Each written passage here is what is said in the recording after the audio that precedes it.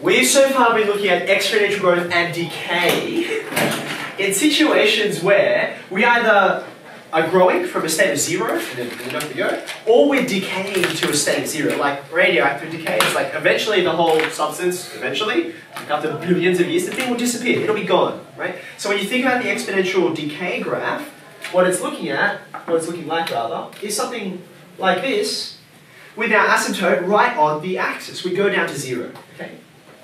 But in a number of important situations, 4 of which I have on the board, and there are others that you'll get to explore later, there are various environmental factors that mean you don't go down to 0, okay? So, when we have a hot object, right, and you put it in an ambient temperature that is lower, or actually in reverse, if you've got a cold object, like, you pull something out of the fridge, and it's summer, and it starts to warm up, right? That's going to change. The temperature of that object will change. It's not going to go to 0. Like, you're not going to take your cup of coffee out of the microwave, and then it's not just going to go to 0 degrees Celsius. It's like, oh, my frozen cup of coffee, right? It will come down to whatever the ambient temperature happens to be, right? So there's an environmental factor, which means it doesn't do this, yeah? Terminal velocity. If you throw an object from a great height, right, it's going to speed up, and it's going to speed up in a sort of exponential growth and decay kind of way. But it's not going to speed up forever. It's not going to speed up indefinitely. Terminal velocity means, if you relate, someone here with physics will help me, I think it's the force of gravity and drag and buoyancy, like how buoyant the thing is. Once you put all those things together, there will be a certain speed which is like, it's your maximum speed. And it doesn't matter how much further you fall, that's the terminal velocity, right? If you have a population of something that's growing, right? There's a rate at which it's kind of like, okay, you've got people are dying, or animals are dying, at exactly the same rate as animals are being born. Yeah? So your mortality rate and your birth rate, they match out. Okay? But if you have just a little bit extra, it's like, oh, now we have the ability to breed and grow our population faster than what's being lost through our deaths in the population. So it's still exponential growth, but doesn't start or go towards 0. And then lastly, this is my attempt at drawing osmosis. You know how osmosis works, right? You've got high concentration and you've got low concentration, and that membrane is going to slow it down. It's not just going to diffuse, but eventually it will become diffuse, right? Now, how quickly does it diffuse? Well, the more the difference is between the concentrations, roughly speaking, I know there are other factors and I'm oversimplifying, but the more the difference is, then the faster the osmosis will happen. And at some point, the osmosis will stop when the difference between them is 0. Does that make sense? When they have the same thing. So these environmental factors mean that our equations of exponential growth are ever so slightly different. So, you do need this table now, so if you haven't got to the point where you've drawn it, go ahead and draw it. It's not going to be as involved as the previous one that you did about an hour ago. When we just think about normal growth and decay, okay, we have situations like this. You've got, say, your population, and it's A, E to the decay T, and we of course know that if it were decay, what would be the difference? There'd be a single thing to change. Yeah, we just throw a minus sign in here, right? And then we get the, it's dropping off because we reflected it horizontally. Okay? Now, we looked at this just earlier, the differential equation, the equation that relates the derivative with the original population or mass or temperature or whatever, is going to be dp on dt being equal to what in this case? It's just going to be kp, right? Because you differentiate this, your inside derivative is k, and so it comes out the front, and then you just get p back with no other changes. Okay? And of course, just like we mentioned before, if it were decay, we just have a minus sign at the front. Okay? Now, when we have a look at, this is what the textbook calls it, which is not a very good name, because it's like modified. What does that mean? This is a bit of a mouthful, that's why they prefer the brief title, but I prefer a descriptive one.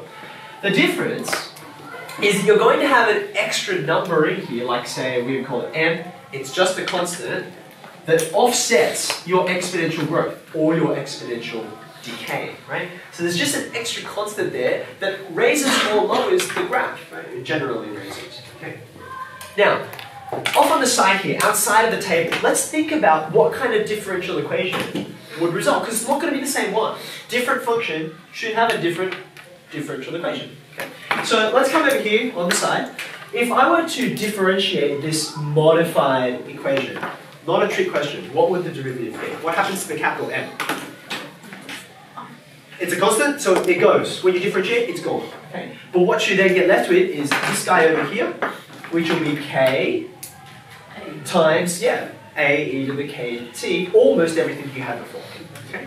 Now, if I then say, if I factor out that k, I know this is going to seem a bit weird what I'm about to do, but I'm trying to get it in terms of a differential equation. Trying to get it in terms of this initial equation. Okay? If what I do is I add n and then take n away. Let me say that again. If you add n and then take it away, there's no net change, right? Do you agree that these two equations are the same? No change. But the reason why I add it and then take it away is because have a look at this part here. What is that? That's your equation, that's your original function for the population, or mass, or temperature, or whatever you're dealing with, right? So therefore, if I replace that with P, I now have a differential equation, like so, which relates the derivative with the original function, right? I've got my K out the front, and instead of just having P, I've got P take away N. That's it, okay? So you see this constant here just makes that a slight difference. It's not a lot more complicated, but it does give you different situations, you can understand. Question? You just take n to the other side and you'll have p minus n equals a. It'll be exactly the same. Like doing that adding and subtracting thing is exactly the same as what you just said, and if you're happy with that, then that's fine. Okay. Now, I'm going to give you a quick example of this. The first one, actually, that I did up the front, and it gets a special name because it gets used so often, so physics people know all about which physicist do we name this after when we have cooling objects. We call it Newton's law of cooling, okay? So if you want, you can put a little subheading over this example we're about to do, which is Newton's law of cooling. It's worth pointing out that if you have a hot object and you put it in a cool environment, it's a law of cooling. But if you do the reverse, right? If you take a cool object, like a frozen object, and then you put it out at room temperature, it will thaw in exactly the same way. Okay. So I've given you some facts here. Let's fill this information in because I didn't want any spoilers. If it's a 20-degree day, okay, so if 20 degrees was the ambient temperature, 20 degrees in normal space. And suppose you boil some water. You boil some water, and after 5 minutes of cooling, you pour it into a cup. It was a boiling cup of water. You pour it into a cup, and after 5 minutes, it hits 70 degrees. So it's cooled down substantially, okay, after 5 minutes.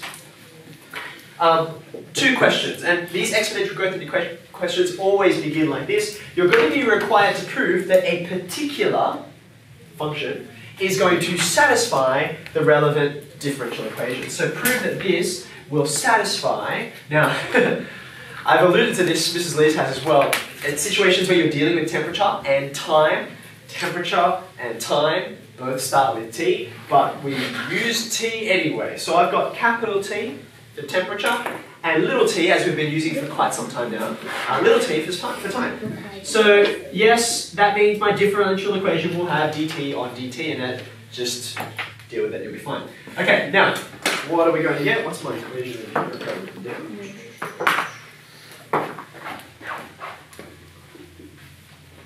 Okay, so our first part, which we're going to do in a second, is to prove that this function will satisfy this differential equation. We're going to do that in a second. And then the real question is, okay, well, how long then, if that's how long it took to get to 70 degrees, how long will it take to get down to 25 degrees? Yes, I did, thank you. Yeah, minus k. Okay, minus k? It is, it's decay, right? Yeah, there's a minus k, thanks, Harry. I should rewrite that because it would be easier to read for all of them. Minus k. Okay, so let me just restate that one more time now that it's written more comfortably. Let's prove that this function satisfies this differential equation. We'll prove that. And then secondly, let's find out how long is it going to take, how many minutes, whatever, to get to this target temperature. Okay.